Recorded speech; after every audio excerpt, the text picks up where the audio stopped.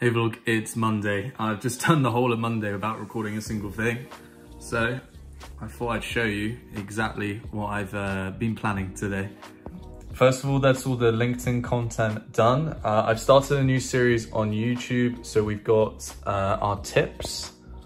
So the main thing around this is to try and get some business owners on the channel as well. So I've got this up here. It's just something that I learned last week. I hope it helps. I'm doing these at shorter run time. So this is 3 minutes long and I'm going to try and do tips now in 3 minutes. And then the longer form content obviously will be the vlog as always. But yeah, just trying to make these tips like super value packed, but less watch time. So you can just get the summary of it really quick. In planning this week, we're looking to finish the landing page.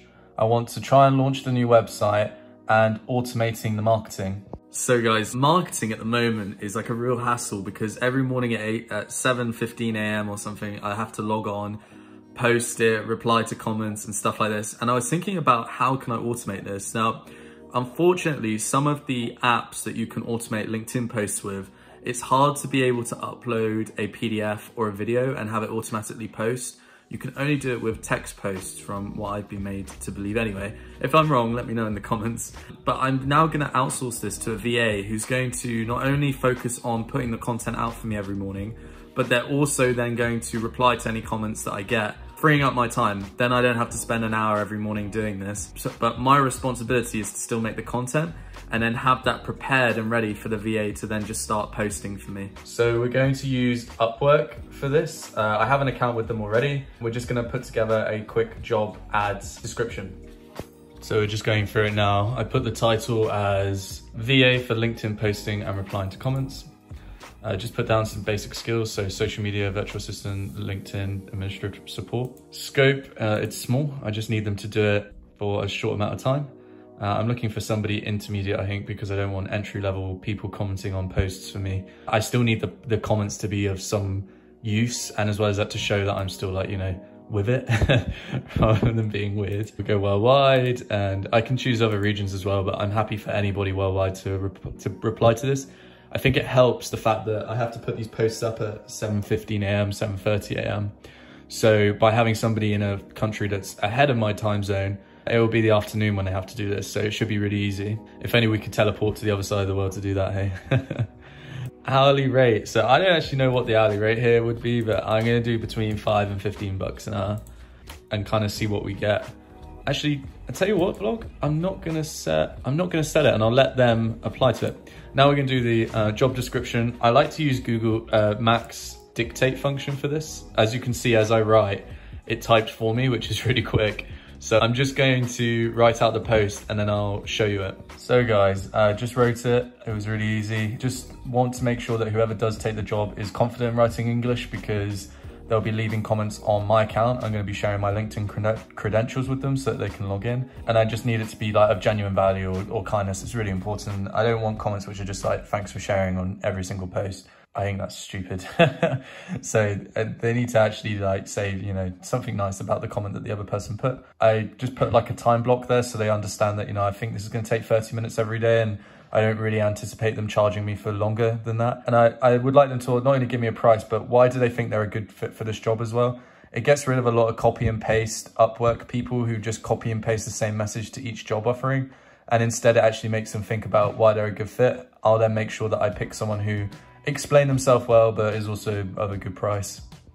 Hey vlog, it's Tuesday. This morning I'm going to be editing the vlog. The VAs that I put the ads out for yesterday, I got 46 proposals altogether. And now I'm going to be looking at a couple that I've shortlisted.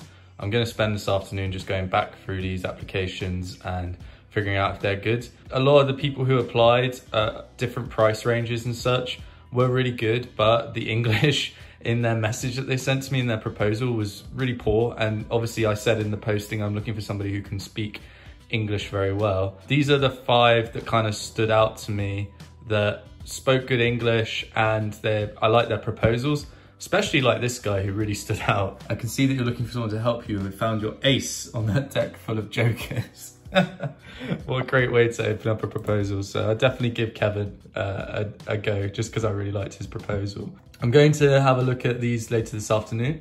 Also guys, We're going to be rebuilding one of my systems today with the new Coda beta, and I thought I'd do a little live stream. So I don't really anticipate many people joining because it's going to be in the afternoon, but it'd be great to start doing a couple of live streams just to show you guys how I sort of work stuff in a live basis. I'll probably delete the video after, so there'll be no replay, but the idea is to do a few more live streams now. I enjoy working on stuff and talking to people at the same time, so yeah, it'd be interesting to see if any of you turn up, and if you don't, well, I'll just be talking to myself for an hour, I guess.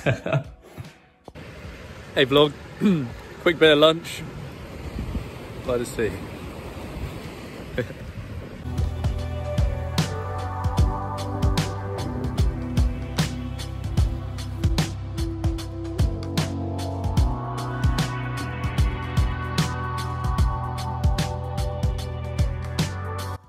Hey vlog, crazy morning replying to comments on LinkedIn. My posted poo yesterday, but this one's done really well. So just making sure that I reply to everyone to keep the algorithm going. Yesterday we did a live stream, guys. And as part of that, I remade my personal dashboard inside the new Coda beta. So now my entire dashboard runs off of one page, and we're using side-by-side columns, which look really nice. You'll remember that I had a checklist for each part of my day. So I had the morning one, which you all know. I had my comms one, I had my shutdown session one, and then we've got a results for today one as well, which is what I wanted to get done by the end of the day. Now in the personal dashboard, I've actually got, oh, nearly dropped the camera. So now I've automated this a bit. So instead of having to change page by page, this actually changes depending on the time of the day. Right now it's the morning one, but you'll see in my automations that I have ones that change depending on time of day. So when it's 8 AM, it shows the morning one. When it's like 12 PM, it shows the afternoon one. And then when it gets to 4 o'clock, it shows my shutdown one. It's much easier to do this because I don't have multiple checklists then. Instead, they just change dependent on time of day. I can go through and click them. And then I know that this is just going to update. So I just open this dashboard every day rather than having to have multiple pages to go by. Just makes life a lot easier. So vlog, here's the process I went through just to like take the people that I shortlisted and refine the shortlisted down to 1 or 2 candidates that I think were a really good fit. I did this by just saying, thanks for your proposal. I've shortlisted you and a few others just to let them know that they're in the next stage. And then I just asked 2 questions. What do they value in life? What do they want to have achieved in the next year? This not only helps me understand what sort of person they are, but also I can figure out how good their English is, because I think a big problem on Upwork is there's a big culture of copying and pasting proposals. I have no idea if they've spent hours writing that proposal message that they then just fire out to people, or they spent the time to reply to my job posting personally. So the main thing here is I want to do a test of their English, and the best way to do that is to ask them these 2 questions, because they ask for detailed responses that allow me to see how they write. Also, what do they value in life? Are their values similar to mine? And what are their goals for the year as well? I want somebody who's ambitious. I don't want somebody who isn't very focused on growth, because at the end of the day, they're not going to put their 120% into a job otherwise. So here's an example by Tanya of a response that wasn't very well thought out, I thought anyway. It was just short and it wasn't very, I don't think she spent a lot of time doing it. Whereas if I go to Russell, he gave a more detailed response and I got a good judge of his English as well. As you can see here, he gave a couple paragraphs, which was really good to read about what he does and why he does it. The same with Verity. She gave a really detailed answer. It allowed me to see a lot more about her personality, and gives me a good idea of the kind of person I'd be working with if I decided to move forward with her. So as you can see, I spoke to quite a few people with this question and answer kind of format.